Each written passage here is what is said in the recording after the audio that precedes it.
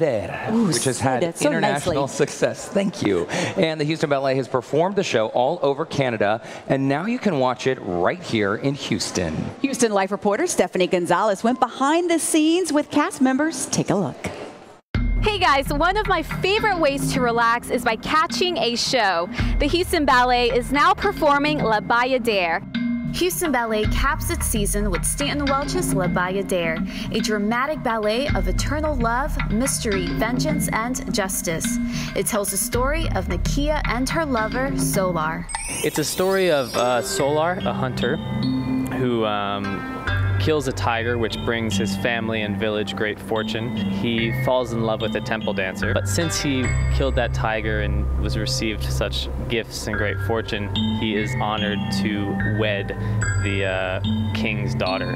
And stupidly, he does so. He agrees to marry her and breaks the temple dancer's heart.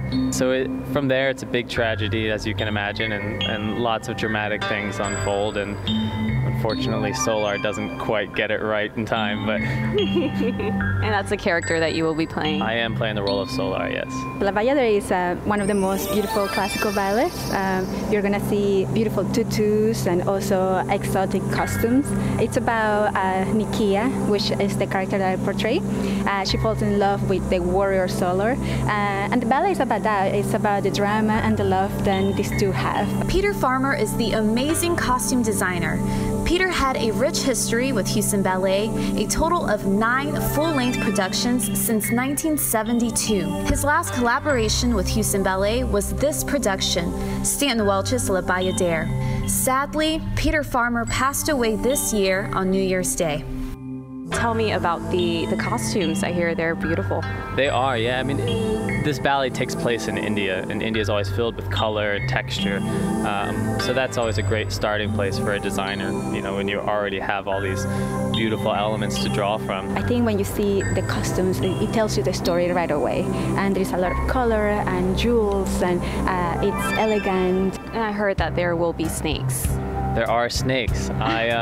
You know, when we originally premiered this production, I did the photo shoot for it, and we had snakes crawling all over us. Yeah, the first 5 minutes were so scary, and now, you know, snakes, I think they're so amazing. So you're saying snakes plural, so how many were there? Oh, I was probably in a bed of like 6 snakes just crawling across our body. Yeah, it was wild. Are you serious? Yeah. Look up the old... It's like Fear Factor. Will there be dancing with the snakes, or are they just sort of around? I only do photo shoots with snakes, apparently.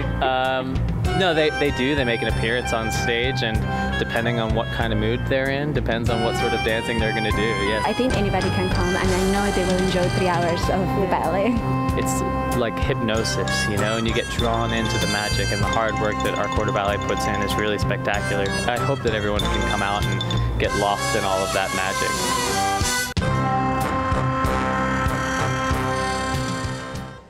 Oh, wow, such wonderful costumes. I cannot believe they dance with snakes. Why? That's totally normal. I do it every weekend. Yeah. Not me. Totally. By the way, you can catch Houston Ballet's La Baya now through June 18th. Tickets start at $25. All the info is online at houstonballet.org. Easy enough. All right, folks, the big question of the day, would you buy a dress made entirely of hats? Nope. And pay $3,000 for it? Nope. What about throwing your cat an extravagant birthday party?